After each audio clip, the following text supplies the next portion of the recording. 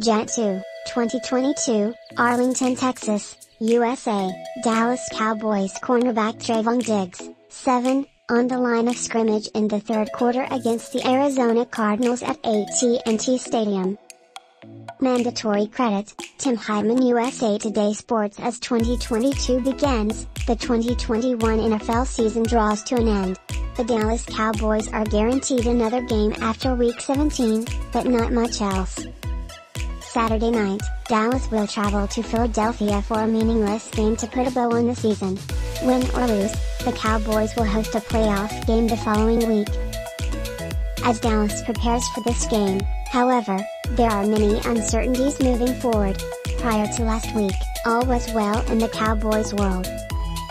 They had won 4 straight games, sat in the number 2 spot in the NFC, and were coming off the highest scoring performance of any team this season.